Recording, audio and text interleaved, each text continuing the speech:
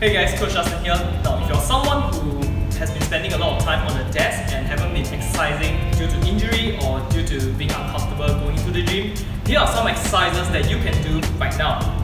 Okay, so for this exercise, it's called the dips. Seated down in the chair, extend your hips out and lower your body all the way down, like so.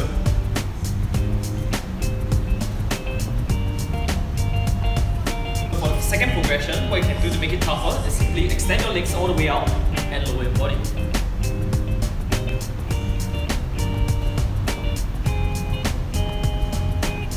Now if this is too easy, what you can do is lift one leg up and go for your dips. Now for the next exercise, it's called a bicycle crunch.